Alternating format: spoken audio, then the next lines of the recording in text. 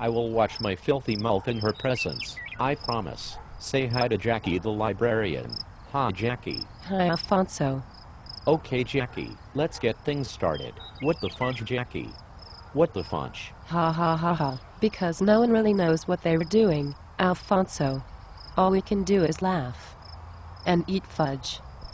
Hee, there is no other choice. Well, there is crying, or denial, but I think laughing is better. Still, there is something I must ask you. Sometimes you are online really late at night, and mean late, even by your time zone standards. I must know what is it that you do so late in Goodreads. Are you fixing books, and being a good librarian? Or, are you talking in the secret Goodreads Babes Club, planning the next sexy pillow fight? What is it Jackie? My 3 readers want to know. It's true, I'm in a few secret Goodreads groups, Alfonso.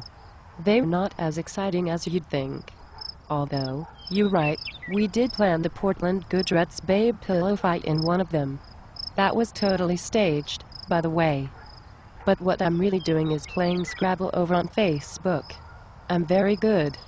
Huh, I love Scrabble, we should play one day, but I get to play in Spanish. And you can have your husband, you the one who is married to the dude who speak like 20 languages, right? He can check my words. I also kick ass in Scrabble. Alfonso, if you get to play Scrabble in Spanish, I get to play in English and Spanish and French.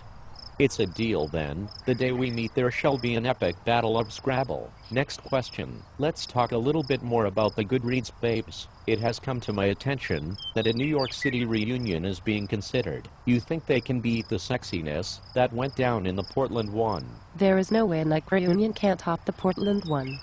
We had Sarah Montambo and and Karen and Elizabeth and Cheridwin and Meredith and Marie and K.I. and, of course, me, the sexy Goodreads librarian herself. I can't see any other grouping beating that. The only thing missing was our group getting crashed by some Goodreads guys. I don't know where Steve Mort was, or King Dinosaur, but they really missed out on an opportunity. We were doing drunken arm wrestling on Saturday night, for heaven's sake. Oh, and by the way, I'm not married anymore. So you saying that the East Coast doesn't have the same babe power that the West Coast does? Strong world Jackie, strong words. I wonder what the response to that will be, and I hope they come to answer that here in stupid. You hear that East Coast babes? If y'all want to answer Jackie, y'all better do it here in stupid. And you know why the Goodreads dudes didn't invade? Cause we did know nothing about it. If I would have known, trust me, I would have crashed on that drunken arm wrestling contest. You single, you do know I did hit on you in the past, when you had the avatar with you dress as a princess thing where you holding a magic wand. But then you dropped the I'm married bomb, and I backed out. Out is my chance to ask you, in a scale from 1 to 10, 10 being the hottest, how hot you think I am? Ha ha ha ha ha. Really, you hit on me, Alfonso? When was that? I thought you liked Bunwat. Hush, don't tell nobody I have a minor crush on Bunny. I think smart is sexy. I was hitting on you when we were discussing the Wheel of Time book in THC, back in the days. But we must continue. How hot am I, Jackie? Alfonso, I can't rate you on a 1 to 10 scale. That just doesn't work for you. Dude, you're as hot as a serrano pepper. Thank you for the hot pepper reference. I'm not hot, and I know I mean we are in demand. Next question. Jackie, you're a librarian, both here on Goodreads and in real life. His strikes me as roughly equivalent to a bus driver who takes his family for a drive in the country on his day off. Is there anything you like to do which doesn't involve books? No. Only book-related activities for me. I go to book groups, watch movies based on books, and go shopping in bookstores on my days off. Just kidding. Sure, I like to go for bike rides, see movies, crochet, swim. I love vacationing in Hawaii. I go snorkeling, and I've gotten to swim with green sea turtles. Awesome. I'm an artist, and I like to draw and paint a little, although not as often as I should, mainly just Christmas cards. I also play piano and have just started learning the ukulele last year. I like listening to live music, too, and just last Saturday I went to the Night of the Living Tribute Band's event at the Capitol Theater. If you dressed in costume, it was only $5 to go.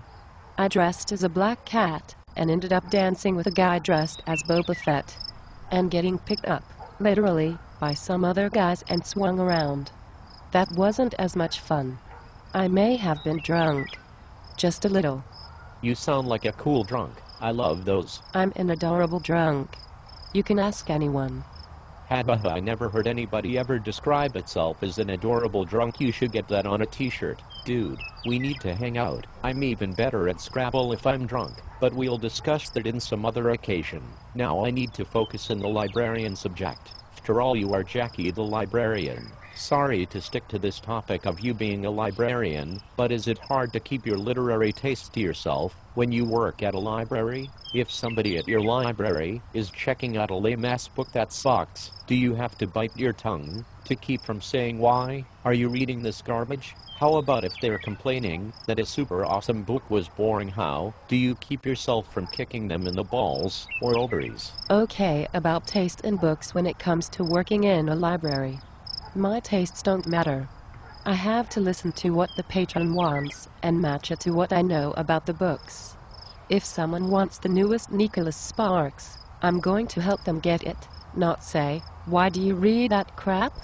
Actually, I have no idea if Nicholas Sparks is crap. I've never read any. I'm a youth services librarian, so I read mostly kids and teen books. It's not hard to not kick anyone in the balls or anywhere. I'm really a very nice person with few violent tendencies. Just don't snore in the library, and we'll get along just fine. I want to play a juvenile high school game called Sleep, Kill, Marry. I will give you the names of 3 famous authors. You have to choose to sleep with one, kill one, and marry one, and explain why. You feel like playing for only 3 rounds? I'm up for the game. But can one of my authors be Neil Gaiman? Maybe. Round 1, Highbrow. 1, D.H. Lawrence. 2, J.D. Salinger. 3, Jean-Paul Sartre. Okay, I'd sleep with Salinger, because he's a fascinating recluse, but I think he'd be too weird to live with long term. I'd marry Lawrence. He was fairly prolific, and I like his ideas about female sexuality. There's promise there. And I'd be happy to kill Sartre. He was a misogynist, and I didn't enjoy having to read him for my French major in college. Marrying with him would be definitely a who is close, not a good idea. And I doubt he'd be very good in bed. Round 2, Lowbrow. 1, Stephen King. 2, Tom Clancy. 3, Dean Koontz. None of those guys are Neil Gaiman, Alfonso. Okay, I'd sleep with Dean Koontz. I liked Watchers, but I don't want anything long-term with him. I'd marry Stephen King, for his money. And I'd kill Tom Clancy, because I hear he's a real jerk. And conservative. And the military doesn't like him for revealing secrets about submarines or something. Anyhow, I'm sure we wouldn't miss him. He's out of original ideas for books.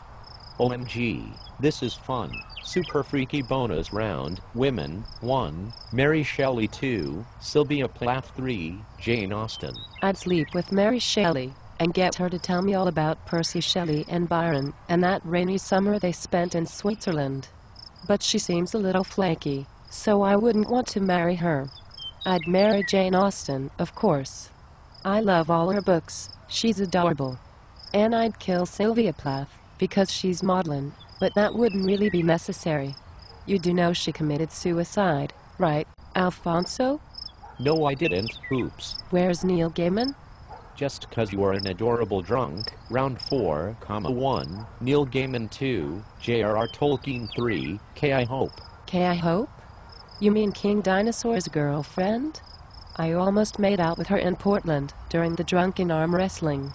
I came that close, I swear. Okay, so, I'd sleep with K.I., but I can't marry her because she's King Dinosaur's girlfriend. And a girl?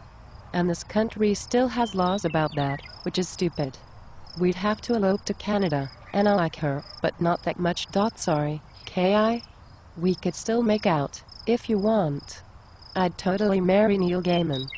He's really hot, and creative, and writes books for kids and adults. And I love The Graveyard Book. Goodreads suggests I friend him, and that's practically being married anyways, right? And I'd kill Tolkien, after he wrote The Lord of the Rings, which I don't love, But I know a lot of people do. But before he could write the Silmarillion and that whole history of Middle-earth, that was unforgivable. Really? OMG, the Silmarillion is my favorite book of all times, the horror. The horror. This interview was amazing. I will give you the last word, and I really hope we get to have a second one. We need to talk more about the sexy times and all the almost make out from the Portland Babe reunion. My last words are, avoid sparkly vampires. The ones from Buffy the Vampire Slayer are much hotter. When in doubt, give chocolate. And, keep calm and carry on, everyone. It's going to be okay. Thanks for interviewing me, Alfonso. This was fun. I'm out.